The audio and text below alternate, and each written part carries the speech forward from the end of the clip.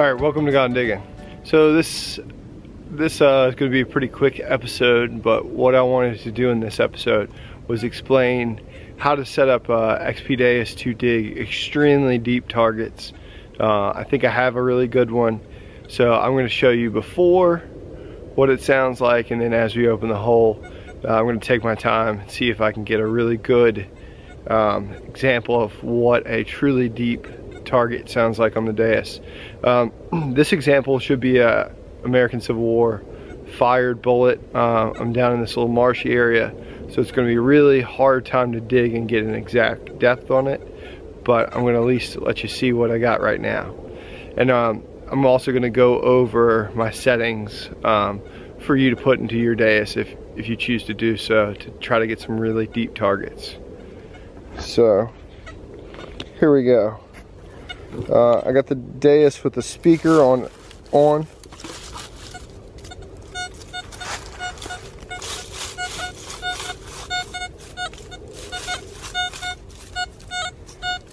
So what I'm getting there is just barely repeatable target. I'm getting just a little blip right in the top right hand side of the horseshoe.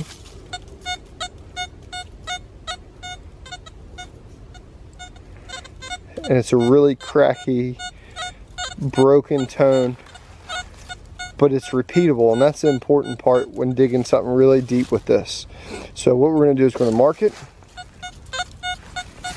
I think it's right there. See if it cleans up.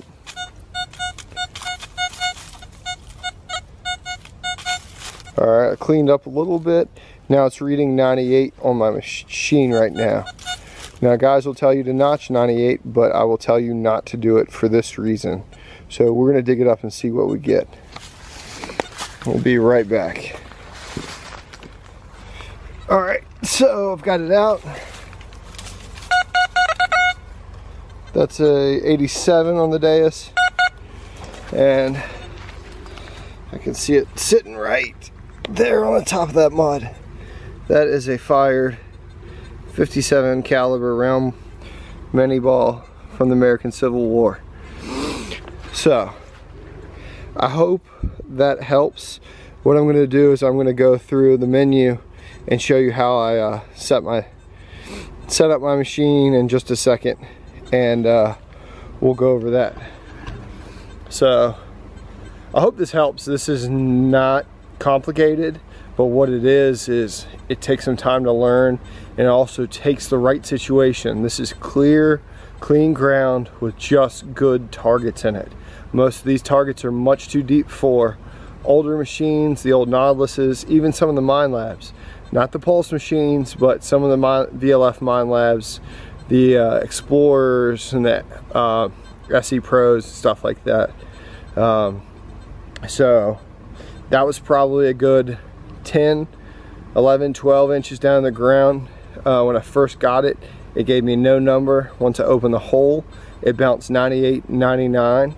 That's why you don't notch 98, 99 if you're hunting deep program or deep targets. So I'm gonna cut to the setup, and I'll put all of the settings and everything in the description below. Alright, so I'm gonna try to roll through this real quick on my on the Deus while using using my camera as a viewfinder. So going through this, this is the deep program. We're gonna go ahead and hit menu. Alright, so our discrimination set at 5.0. It's one of those things you can kind of adjust at your preference. 4 tones is what I like to use for this deep program. Sensitivity is 95. You may have to adjust this up and down as you see fit. Transmit power in the expert mode is 3. That's going to give you the most sensitivity to the coil, or the most power to the coil. Frequency is kind of a variable, but you want it as low as you can get it. To get down to the that's frequency shift, sorry. So to get down to 4.0, you have to have almost perfect ground Today I was using 7.7, fantastic. The ground was a little wet, and that probably helped amplify those bullets just a little bit more. So iron volume 0, reactivity 0, expert silencer -1, audio response is 4. You can go all the way up to 5. You're going to find out that little bitty buckshot sound like huge cannonballs at 5 though.